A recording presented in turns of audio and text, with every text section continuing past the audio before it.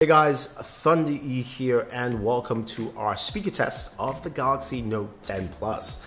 I know some of you have been asking for this video, so here it is. And if you're watching us for the very first time, we do videos like this, so go ahead and subscribe to the channel and hit that notification bell so you can get more specific videos on devices that you love. Now, the Galaxy Note 10 Plus is, of course, the latest in the Note line. It comes with a massive 6.inch display. We had rumors that it would have its speakers built into the display. That is not the case.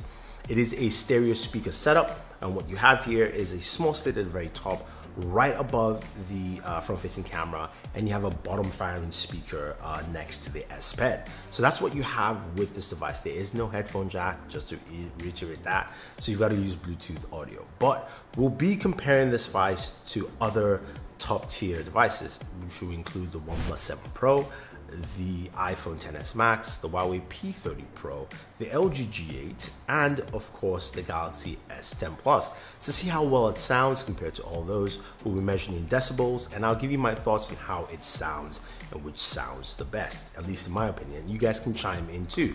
So without wasting any more time, let's go ahead and jump in and listen.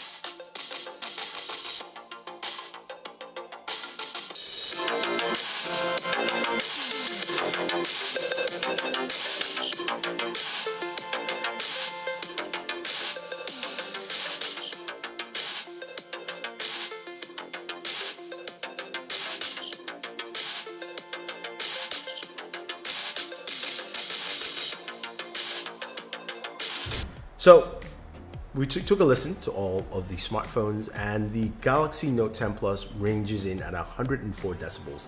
Sounds really good too. Dolby Atmos built in there. I would say it ranks in about third after, of course, the Galaxy S10 Plus at 106, the Huawei P30 Pro at 104.7 decibels, and the LG G8 when it's placed on a surface with boom sound at 104.3. But without that, I would say it's third in line with in terms of decibel ranking. In terms of sound, I think it sounds really good. The Galaxy Note 10 Plus has really good audio, crisp and clear. You get to hear it and enjoy it.